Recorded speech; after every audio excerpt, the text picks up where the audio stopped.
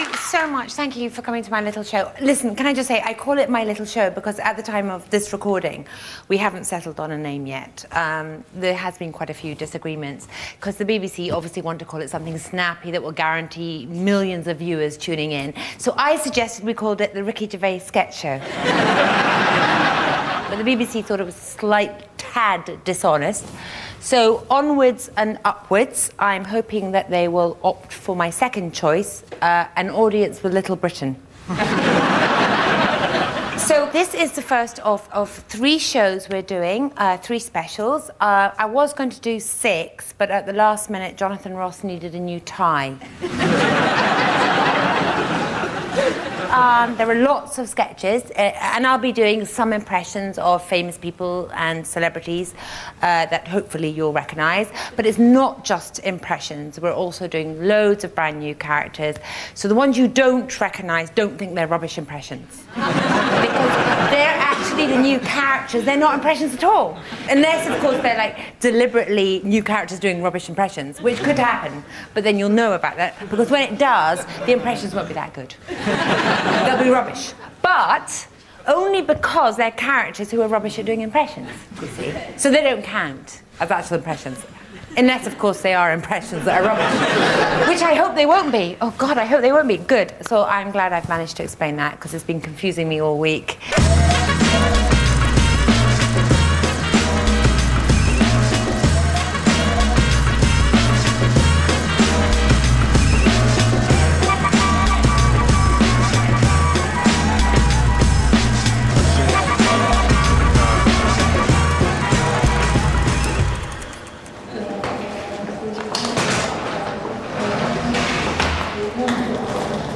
So you packed this case yourself, sir? Yes.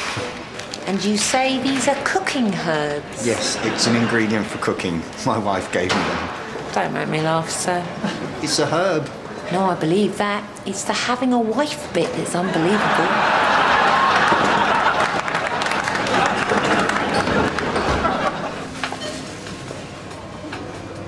Oh my God, Nicole Kidman.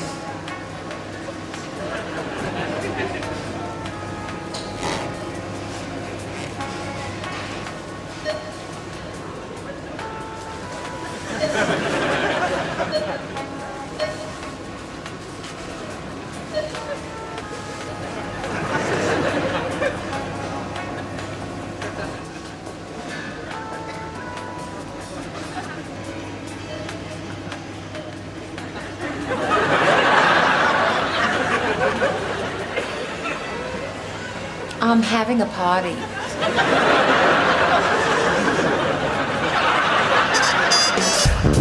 This week on Cheap Biogs, we turn the spotlight on Demi Moore. I always wanted to be an actress, but I became a movie star instead. Demi was born in God's own country, the US of A, the daughter of a man and a woman. Rumor has it she spent a whole 9 months in her mother's womb. Demi was christened Demi, which is French for Demi. A bouncing, happy baby girl, Demi had big dreams and ambitions. Demi means a quarter, like semi means a half. And more derives from more, which means she is a quarter more than anyone else. I mean spiritually, not in a fat way. Demi's career went from strength to strength. In 1992, she starred alongside Tom Cruise in John Grusome's classic, A Few Firm Men. Demi knows how to look after herself. Her body is a temple. She knows she has to look great, and she knows what's good for her. And she doesn't put anything in her mouth that doesn't advance her career. In 1987, Demi married Hollywood hunk Bruce Willis, but after 11 happy years, they split. There has been so much speculation about why Bruce Willis and I split up. Vicious and malevolent rumors that have hurt me and my children. But the simple truth is that I left him because he went bald. In 2003, Demi teamed up with the likes of Cameron and Diaz in the second Charlie's Angels film. Her sensational look in the movie led to speculation that she'd undergone major plastic surgery. Demi was keen to set the record straight. Beauty is on the inside. I never play around with myself. Any effect I achieve is through diet, exercise, dedication, and that alone. Hi, I'm a dolphin handler. I'm gay. I work at Ocean World, Florida. Come on down. We have octopi. I don't know Demi, but I think she's beautiful, and we'd love her to come and play with our bottlenoses, Alice and Drew. In 2005, Demi married Hollywood heartthrob Ashton Kutcher, 15 years her junior. Despite being a busy mom with a heavy work schedule, she still manages to keep her youthful looks. I'm an actress, so obviously I'm going to relish playing the parts I'm offered now that I'm older. Where do you think you're going, John? Just leave me alone and butt out of my life. I'm your mother, John. You can't just leave like this. I deserve some respect. I deserve some respect.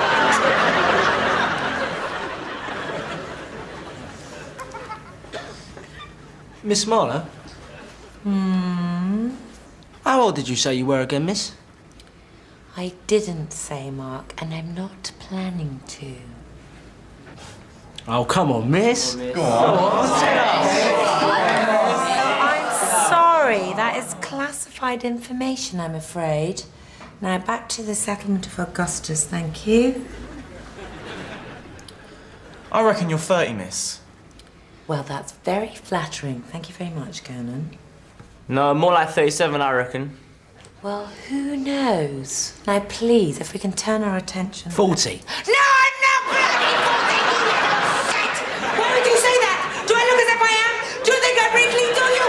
Well, let me tell you something! I'm not going to be 40 for over half a bloody year! That's 6 whole months! I'm 39, 4 months and 1 week!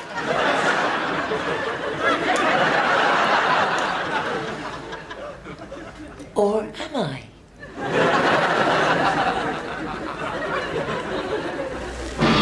Ladies to ladettes.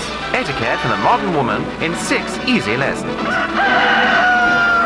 Lesson number 1, couture. When it comes to the ladette's wardrobe, the first consideration is to lose all shame. Show off that midriff. And don't be embarrassed about drawing attention to the misshapen tattoo of a butterfly on your buttock. That's it, Emily. Lots of cleavage and plenty of upper thigh. Leave nothing to the imagination. With simply the choice use of a few garments and some lewd behavior, you will be taken from behind before the clock strikes 12. And the cock will crow more than thrice, I can assure you. Do remember, girls, this is for winter wear only. In summer, you can lose the top entirely and strut around in just your bra. Remember, girls, LTD, lose that dignity. Good afternoon. Jobs they shouldn't have done. Number 43. I'm in a lot of pain, Dr. Goody. You want to go and get bloated kind, don't be a thing. So where's it hurt? In my knee. You've lost me. Where is that exactly? In my leg. Just be more specific. My right leg. Nah, none the wiser. Just down here. Anywhere near your teeth, because I'm an expert on those.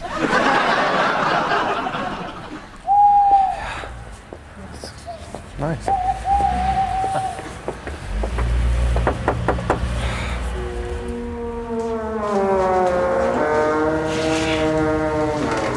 Good evening. Is this Roger's house? Within these 4 walls has dwelt body and soul for 5 years and more the man of whom you speak. Oh, Mike, Linda, excuse me, darling. Yes, you haven't met my wife, have you? This is Petrova Velchevnuskus Lambroscella Wilson. Just call me Pet. Just call her Pet. Ah, Mike, too kind. Come in. Come through. Come through.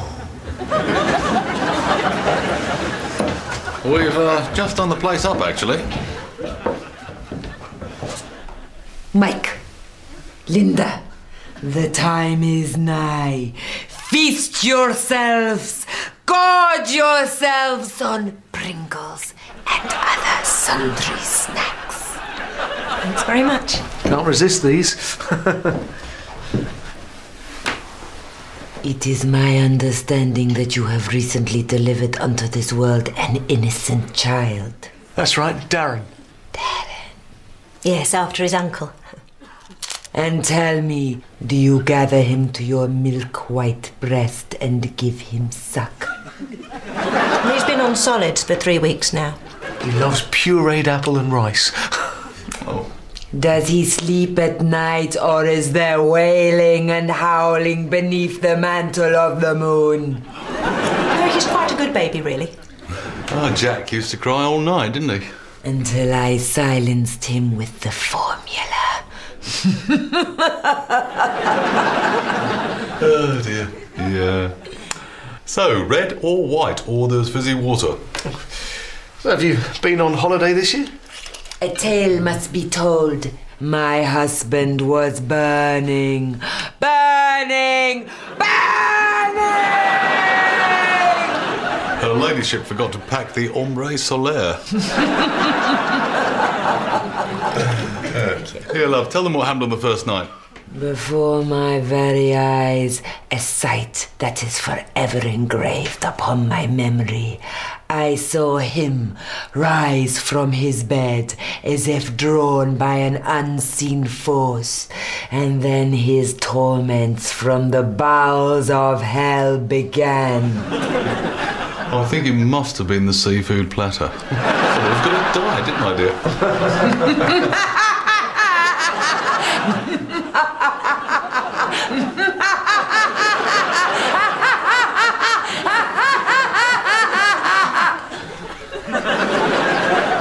Speaking of which, where's the little girl's room?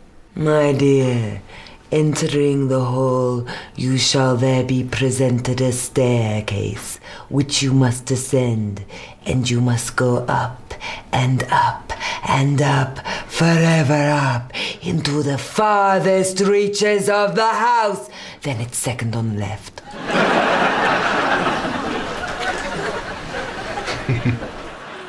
Now, I am really, really excited to be able to show you this next species, because this is not only one of the rarest, but also, well, undoubtedly the most exotic looking creature in the whole of Britain.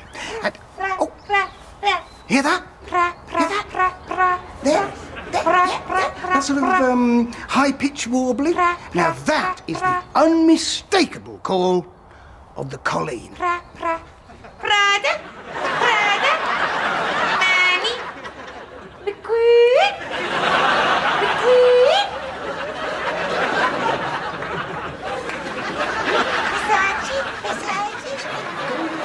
Come on, my darling. Come and get it. Lovely fresh credit card. Stella McCartney. Something really special for you. Jimmy Choo. Hungry for it or what? Heaven's sake. You know, apparently it takes something like 100,000 a month to keep her. It's worth it though, isn't it? I think so. I mean, look. What? Oh, I don't believe this. Wayne's playing. Look, she's playing. Oh. Anyway, there's something else I'd like you to see around here, because there is a free-flying flock of lesser privileged bimbos. We'll be lucky to see them because at the moment they're all out foraging for footballers.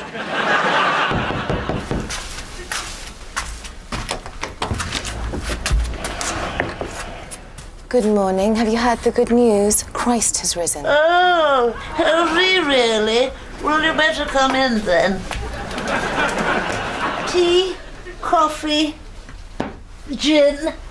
If you'd come at 5 o'clock this morning, I would have been able to offer you some absinthe, but I lent it to the local brownies to take camping. Our Lord and Saviour has risen again. The Jewish fella, is he back? Oh, I do hope so. because he had such a rum deal the first time round. Of course, I'm not terribly religious myself, although I have dabbled. The closest thing I got to fundamentalism was helping some village elders shrink a head in New Guinea. Biscuit? No, thanks. A yak's head, I hasten to add. Are you sure about the biscuits? They're very good. They don't make them anymore. Company went bust in '81. I thought at first you were canvassing. Of course, I never got on with politicians. Got off with a few. I'll never forget a backbencher ran out on me when we lost the Suez Canal. Junior members are more ways than one. Of course, he was a good friend of my first husband, Tommy. Oh, dear, sweet, misguided Tommy. Of course, I first met him in '44 when I was driving an ambulance containing 20 circus dwarfs and a bad poet across the Urals in Romania. Of course, we had very little to eat, and it was distinctly nippy. 30 below. But if there's one thing we did have, it was spirit. 30 cases of it. Kentucky bourbon, if memory serves. Drove poor Tommy to distraction. 2 years later, his bloated corpse was washed up on the island of Kos. Looked like an old plum tomato. Thank you for your time. We've got to go. Oh, really? Second on the right. Don't flush. I'm saving it for me marrows. Yes, never easy losing a husband, especially one of your own.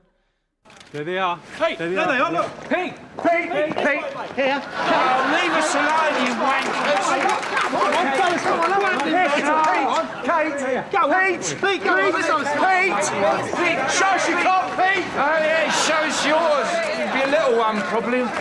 Pete, listen, take the leaf out of my book. Don't rise to the bait. Just be calm. They're twisting my melon, man. Piss off! Oh, thank God we're home.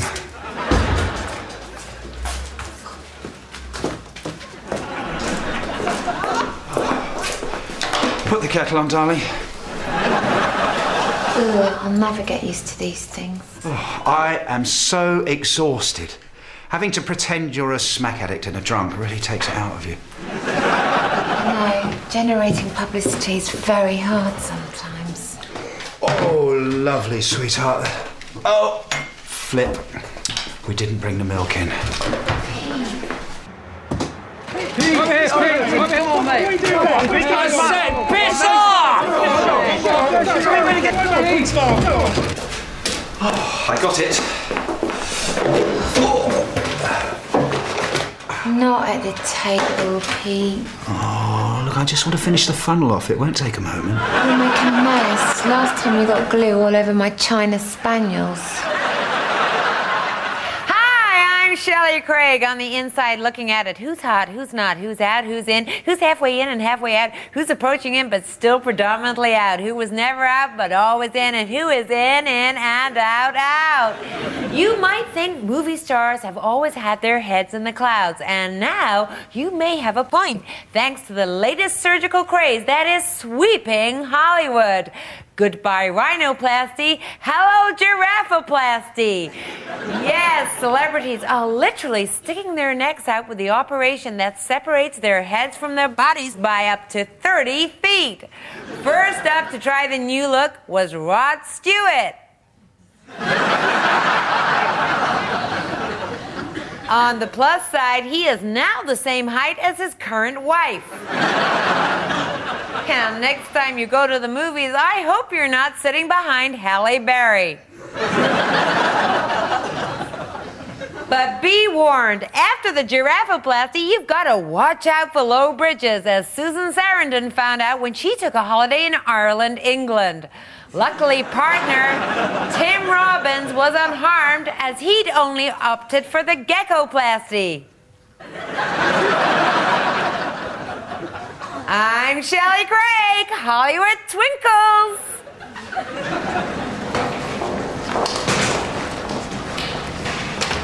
You got anything sharp, sir? No. Any knives? No. Guns, machetes? No. Any weapons of any sort? Absolutely not. Where are you going? Manchester. On your head be it.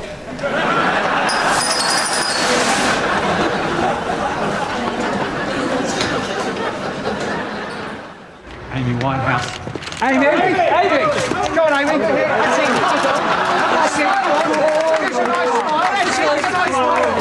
This is Wayne Curtis. Come on, Amy. Amy, over here, love. Amy, over here. Come on, darling. Don't be like that.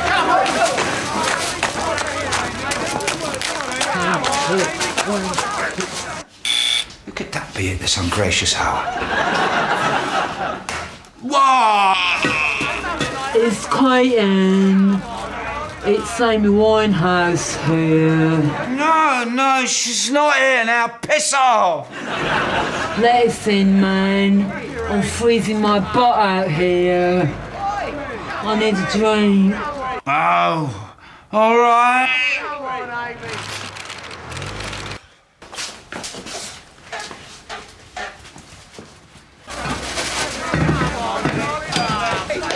Have you eaten? Have I got a treat for you? Where to keep your plate? After that, I went off and spent some time with the Mongolian mounted warriors, primarily to translate the Zoroastrian scriptures into English. But then headed west, and that's when I first crossed the Gobi Desert on a one-humped hairy camel, whose name escapes me. And then I met Abdul, who was 50 years my junior, but went at it like a rabbit, bless him, always on the boil, and living in a Bedouin tent for 3 years with a sex maniac, his mother, and a couple of goats is not easy. In those days, one just did. One muddled through. So Newton concluded that objects remain in motion unless acted upon by an outside force. Can anyone else think of another subject in school that uses this principle? Yes, Dean. Is it maths? No, I'm thinking of something a bit more physical. I bet you are, miss. Very funny. Come on, any guesses? I'm thinking of Miss Kavanagh. So am I, miss. Well, perhaps I'll tell her that at lunchtime, Gernon. No, it's PE, isn't it? When you throw a javelin, it remains in motion until it hits the ground. Miss Kavanagh's fit. Mark. I mean, she keeps fit. I'm sure that's what you meant, but it's not helping us with Isaac Newton, is it? A lot of the other teachers think Miss Kavanagh's fit. Well, lucky Miss Kavanagh. Are you as fit as her, do you think, miss? I have absolutely no opinion on that, Gernon. Now, can we get on, please? Miss Kavanagh's going on a geography field trip, miss. Is she, Mark? How interesting. Yeah. With Mr. Terry. Listen here, you little bastard! Despite what Mr. Terry says, I gave him the push and not the other way round. And as for that horse-bolting slag, Miss Kavanagh, and her small ass in a tracksuit routine every morning in assembly, she's had more pricks than a second-hand dartboard. So it's no wonder she's first on his list to see a sodding oxbow lake in Sussex. And while she's there, she might find out that twat Terry isn't half as big a man as he thinks he is. So if you want my opinion, then welcome to each other. I don't care who he takes on the geography field trip.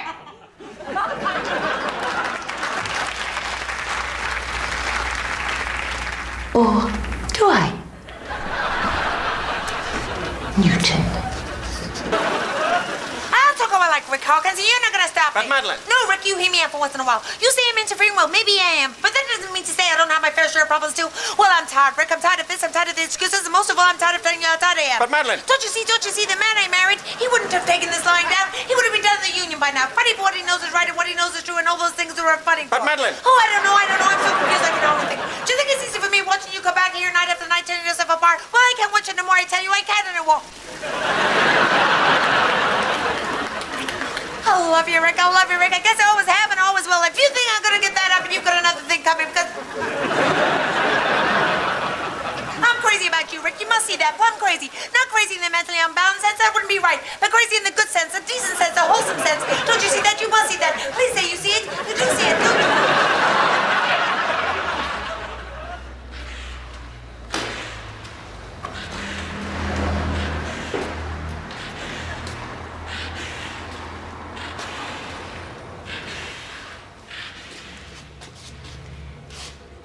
sir is smiling down on you. Who? Andrew. No. David. David. Robert. Uncle Robert? Yes, he's smiling down on you. From where? From the beyond. But he's not dead, he lives in Plymouth. There are many types of death. I've got the gift, see?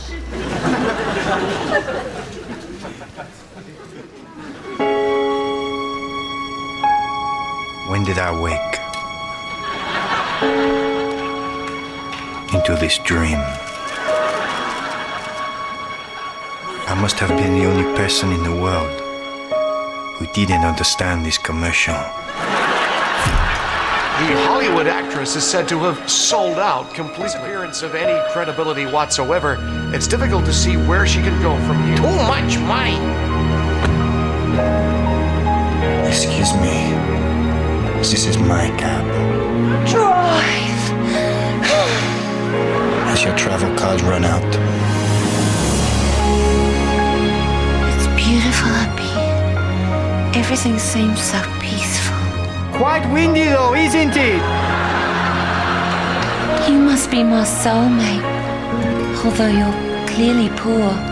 Could be a problem. Who are you? I'm a dancer. No. But really? I love to dance. I think you've had enough Bacardi breezes for tonight, love. You must be there tomorrow. No, I don't care about tomorrow. I've brought you a kebab. Oh, great, I'm starving. Goodbye. Jesus, chili sauce.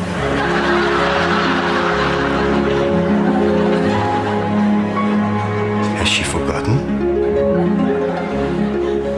Probably. She was pissed as a fart. I never forget her kiss. Not with those onions. Her smile. Her perfume.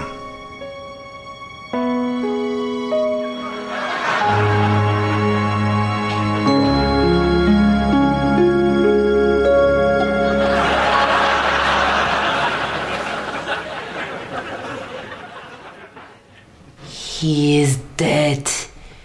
He has been dead for many years.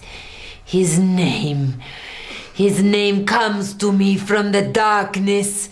It comes to me. His name is James Hunt. No, Emerson Fittipaldi. No piece of pie for you, I'm afraid. I'm shit at sport.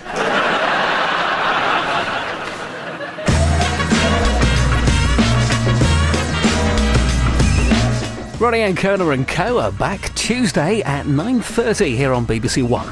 And over on BBC Two next, why do people use the loo? Arthur Smith gets to the bottom of it with Balderdash and Piffle. And later get an eyeful of Jonathan's Gong. His BAFTA award-winning show is here at 10:35.